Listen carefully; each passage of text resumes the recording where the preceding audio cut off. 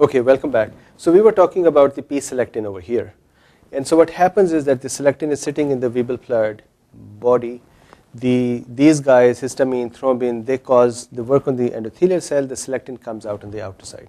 So now, important thing is that selectins are used for rolling of the neutrophil. So neutrophil got marginated because of the stasis of the blood and the RBCs pushing it to the side.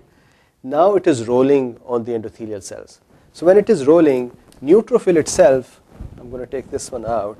So neutrophil itself has a selectin molecule on it as well. Remember CD62L, right, or L-selectin? That L-selectin is actually called Lewis sialyl, actually sialyl Lewis X modified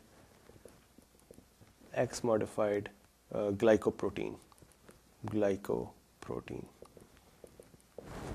It's a glycoprotein, so that means it has a protein which has a component of glucose attached to it. Remember, glycoprotein and proteoglycan, the difference between them is whatever comes later in the name is majority, or is the major part of that molecules, and whatever comes earlier is the smaller part. So glycoprotein, proteins are more and a small sugar is attached. Proteoglycan, more carbohydrates and a small protein is attached. So in this particular case, the protein is a larger component and there is one oligo sugar attached with this. So I look at it as neutrophil carries a candy with it. He uses that candy to work with the endothelial cell to say, I'm going to give you a candy if you help me slow down and stop. So it's like that fighter jet pilot offers a candy to the people who are working on the runway to slow the plane down. So this is selectin, L-selectin. Again, this will be called CD62L as well. So the same thing. Now the L-selectin interacts with the P-selectin, and what happens is, so let's say here is the neutrophil and here is the P-selectin. What happens is that this causes it to slow down. It does not hurt it. This is not a bond which is not going to break. So it just holds it, pulls it, and then leaves it. So the end result is just like that fighter plane which is coming to the runway and it is going to slow down.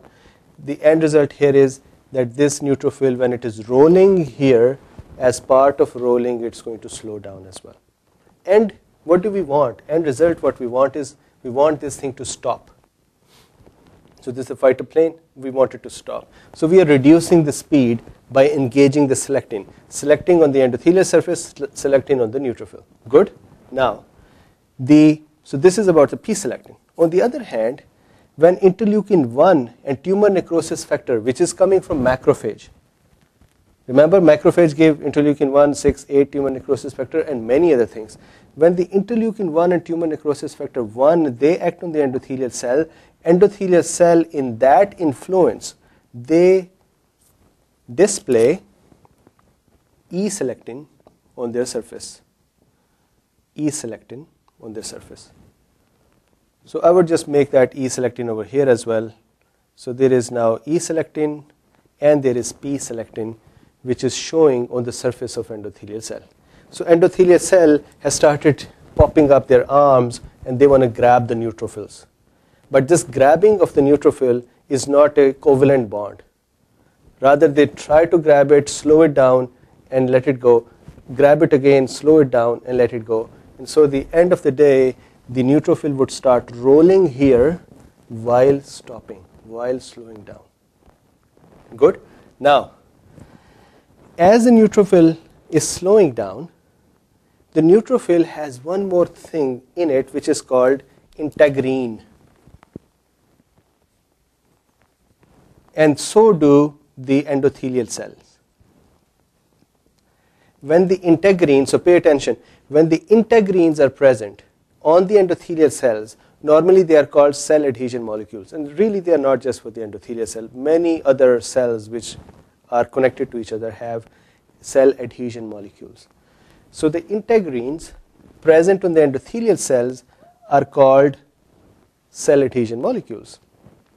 integrins present on the neutrophils are not called cell adhesion molecule. At the end of the day, they are also cell adhesion molecules. Anyways, these are integrins. So the difference between a selectin and an integrin, selectin slows down the neutrophil. Integrin will stop the neutrophil. It's different. So now look at this. Don't forget this. Integrin on the neutrophil is in a low affinity state. So let's say if I'm going to handshake with someone, and handshake we need both hands to be open to do a handshake. Instead I keep my hand closed. So I would say my hand is in a low affinity state for handshake. Or can I say that I have low avidity, avidity, A-V-I-D-I-T-Y, avidity. So the avidity of the integrin is low. Why? Because the other guy's hand is there, but we are not doing a handshake. So the endothelial cells have their hands open. Their integrins are open. Their cell adhesion molecules are open. They want to have a handshake. But leukocyte knows if I connected with these integrins, I'm going to stop. These are stronger bonds. They're going to stop the neutrophil. He want to know before he stops that is he really needed there. How does he know that? So remember these chemical substances which are coming in? These chemical substances which are coming in, for example, IL-1 and tumor necrosis factor, when they touch the neutrophil, that causes the neutrophil's integrin to open up. Now it has gone in the higher affinity state. Now it is in a state that it's going to bind, and it's going to bind with the endothelial cells. Right? So neutrophil has to know that it is really needed. So how does it know? The substance is coming from here. These are messages, these are phone calls saying, we are in stress under here. We are being attacked by a pathogen. We need you. So if he did not hear that in normal situations, the neutrophil is not going to go into that tissue. So it is going to make sure that before it goes into the tissue, tissue really needs it. And how does it make sure that tissue really needs it? It's going to be waiting for interleukins and tumor necrosis factor. When these chemical substances act on the surface of the neutrophil, which is inside the blood vessel, then the integrins would open up. A little bit about integrins. Integrins are heterodimeric proteins. So they are hetero, that means the dimeric. So two components to them. They both are different components, and they are used for adhesion of neutrophil to the endothelium. These are used for other cellular adhesions too.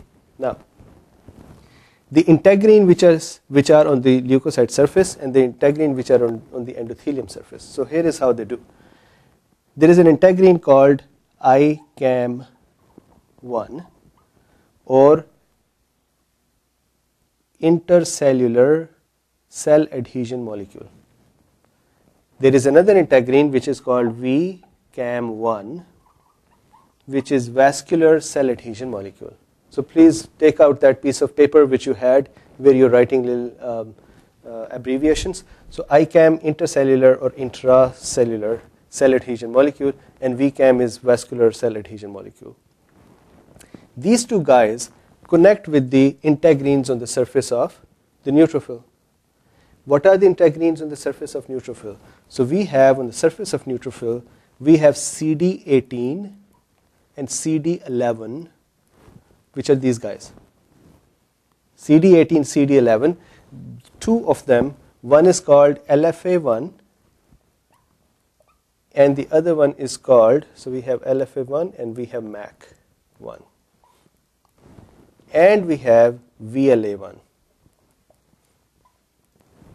So LFA1 stands for leukocyte functional antigen. The VLA1 stands for very late antigen. Now interestingly, LFA1 and MAC1, so let's say this is LFA1 or MAC1, these work with ICAM and they bind with the ICAM1 on endothelium. So if I make a little neutrophil here, the neutrophil is showing, let's say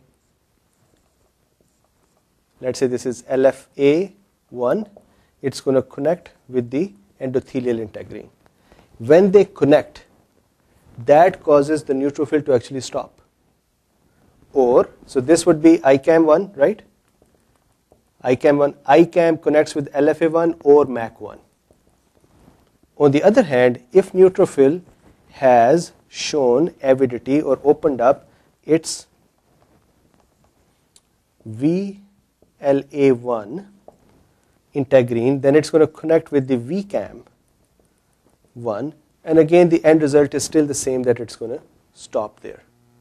So this is the neutrophilic adhesion. Actually, many other leukocytes also get the same way. They adhere to the endothelium in the same way.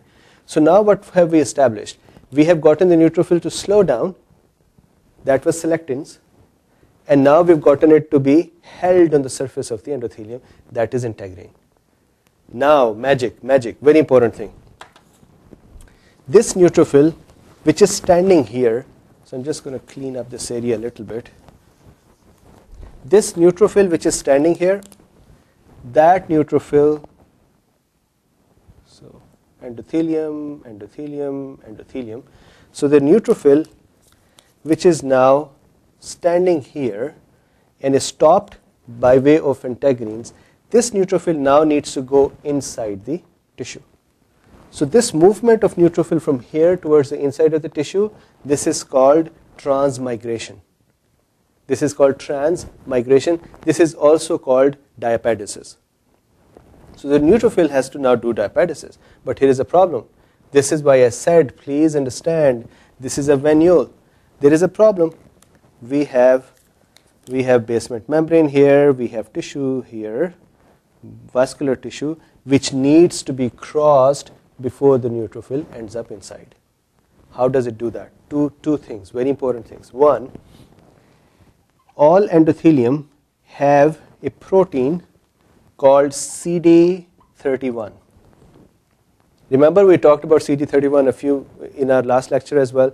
CD31 is the one which allows the neutrophil to handshake with the macrophage, and the macrophage then sees if the neutrophil is happy and healthy or not. Otherwise it's going to phagocytose the neutrophil and kill it or remove it.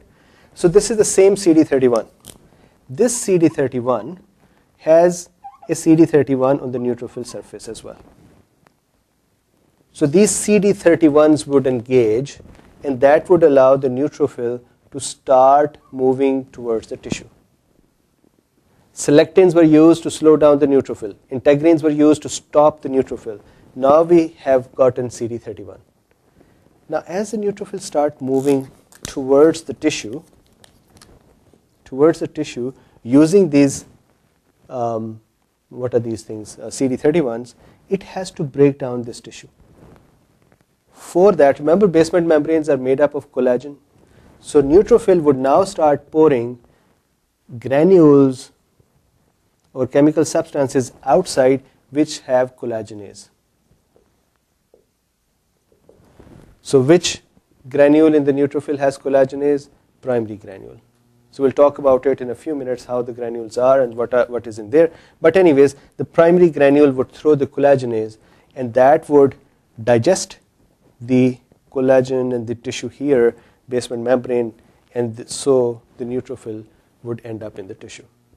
So in this little lecture, what we talked about was how the margination occurred, how rolling occurred using selectins, how we reduced and finally held the neutrophil using integrins, and how the neutrophil is now doing transmigration using CD31 and collagenase to break down the tissue. So within our next lecture now, within the next part of the lecture, we'll continue to have the neutrophil come in here and start doing its role.